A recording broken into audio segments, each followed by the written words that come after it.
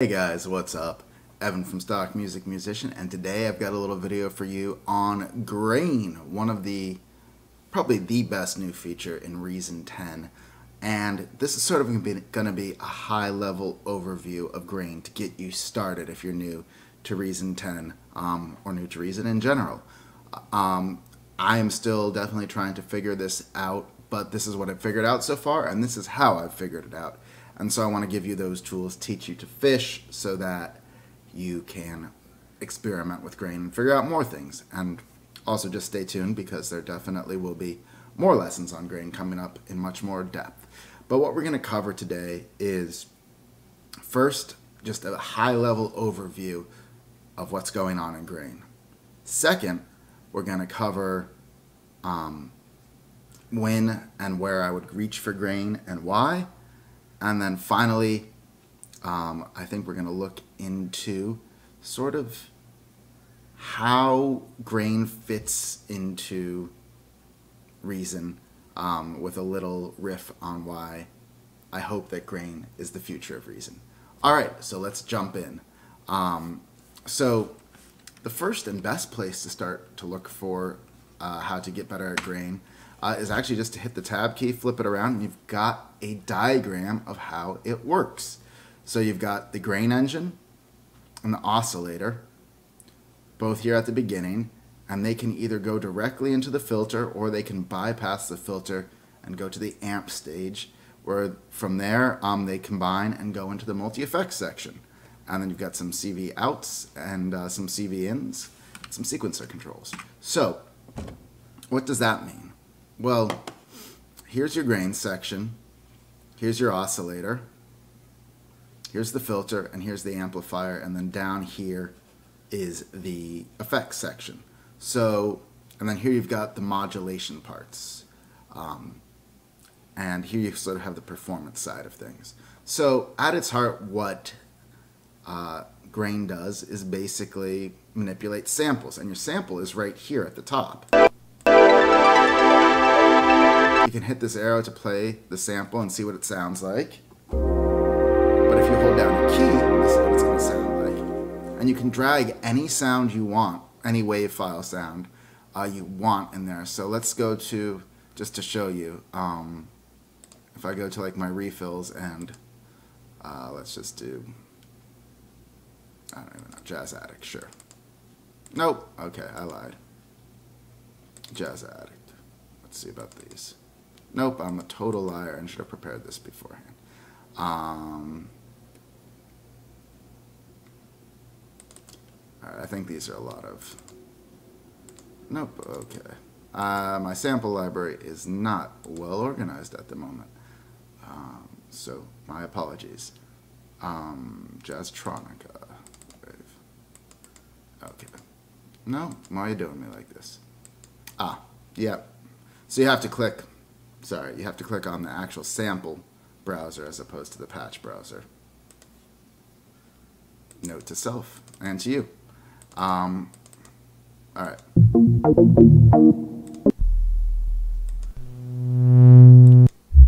I should not do a bass just so you can hear it a little easier if you're not on headphones. Perfect. Okay, so now what we've done is we're using all the same settings on the sampler, but we're manipulating a different sample.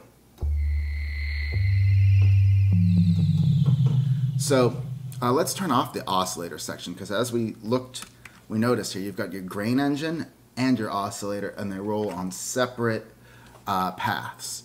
So we can actually zoom out on what part of the sample we're affecting right here. And actually, let's just go and make the sample, the oscillator, not the oscillator, the grain engine, work on the fat part of the sample.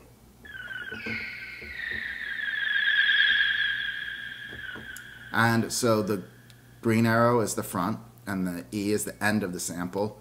So you can make it really short here. And you can affect the motion of it, which envelope here is actually this envelope. You can draw in how fast or slow and which direction it goes. But let's just do one shot. These will be familiar with you if you use samples. Basically, it'll freeze at the end. It does a one shot. It'll go forward and keep looping. It'll go forwards and backwards and make a loop, or it'll get to the end and it'll freeze. But we'll just do one shot for now. And you hear it ends when we get to the end there. So then this speed controls basically how quickly it goes through. And that can be globally based or not. And the jitter controls like if it goes perfectly sequentially or if it jitters. It's a little fast to hear it, but if we slow it down and crank it up, you'll hear. We need a longer sample. Okay.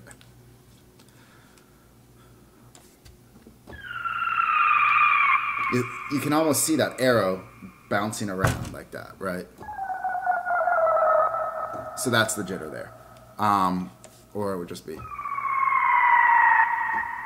Also, you want to analyze and set it so that the key, it detects the key of the sample and then maps it better. So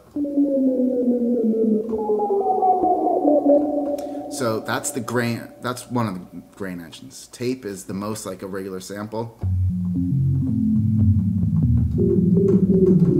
And here you can control other parts of it, all the way to spectral grains, which is totally out there and weird, and I don't pretend to be able to tell you exactly how to do anything with it yet. But that's what patches are for. And this controls the octave, the pitch, how much it tracks. And then we can turn on the oscillator, which creates an underlying fundamental. You probably can't hear necessarily the bass coming in there, but let's see. Turn on.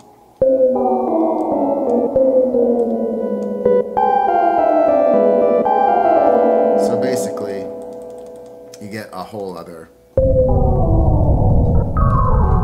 sound engine underneath, and together you combine them, and you get a really good sound. And then you can have them either go to a filter or go directly to the amp engine, the ADSR curve. So if you want it to be more of a lead on the ADSR, you know. But if you want it to be more pad-like, you could pull up the attack and increase the decay and sustain and release. And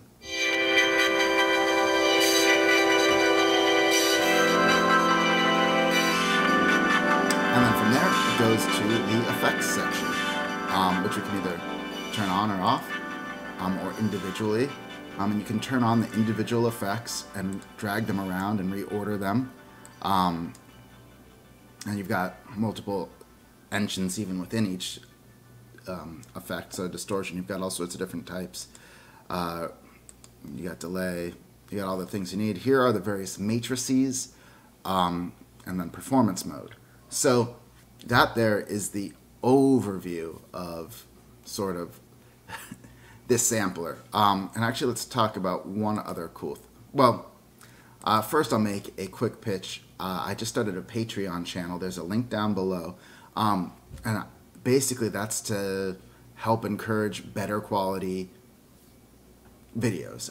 What I want to do is raise enough so that I can actually hire a professional editor to put these videos together, cut out all this blank space, make them move a little faster and snappier. I don't have the time or the digital skill or the software to actually do that. And so in exchange for that, what I want to do is put out special videos only for Patreon members, and then also like project files you can work on, and all sorts of other, I don't know, samples and fun stuff. So go check out that page if you've enjoyed this. Sign up. It would really mean a lot, and I think everybody will get a lot out of it. So one thing I want to, here we've got the chilled Rhodes here.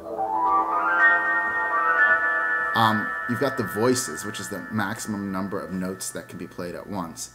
And if we go into re-trigger mode and maybe turn on tape, almost knocked over my coffee there. You get these really kind of cool sounds because it can only play one sample at a time. So I think that's something else to experiment Let's turn off these effects because we don't need to be zooming through outer space just yet.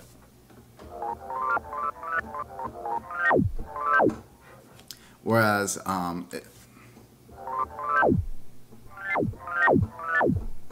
if we're in multi-note mode,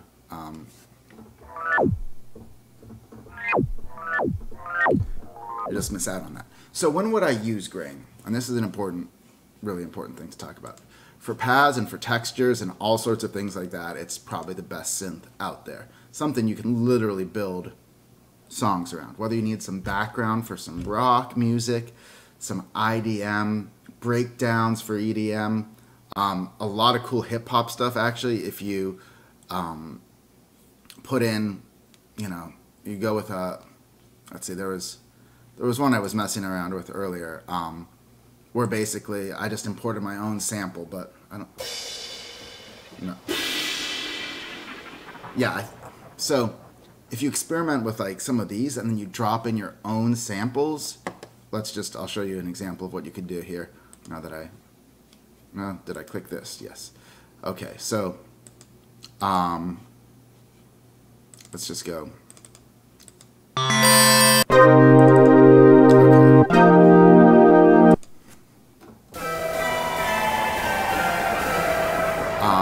Let's get off of spectral grains.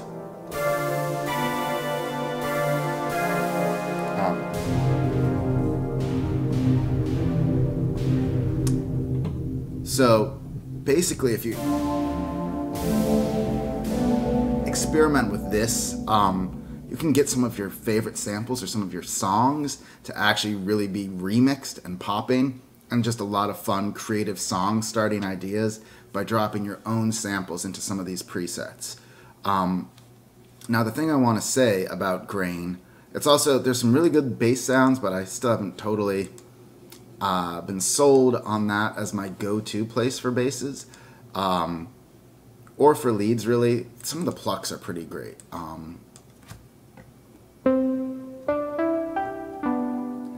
They just sort of do weirder things than you would expect from a sample, or from a straight sample player, or from a straight synth.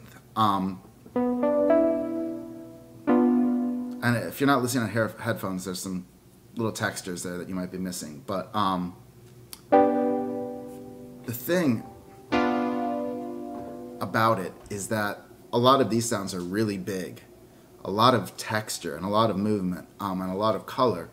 And if you start stacking 4 or 5 grains in one song in the same spot, they start losing a lot of their definition, which is not to say they're a bad thing. It's just when it comes to song choice and sound choice, I think you have to be really judicious in your use of grain and Europa, because they are both so harmonically rich that you're gonna start getting these overlaps, and what you're trying to do is gonna get buried, and you're gonna have to get a lot better at EQ and compression and stereo separation and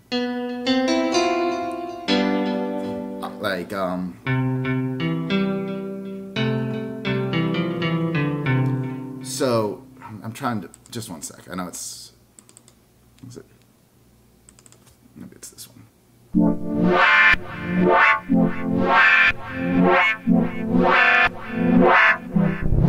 Yes, okay, so this is what I was looking for before. I would totally recommend going into some of the rhythmic ones, dropping in, well, we'll just do some free loops by output, because why not? Okay. Nope, of course I didn't click the right thing, as always. All right.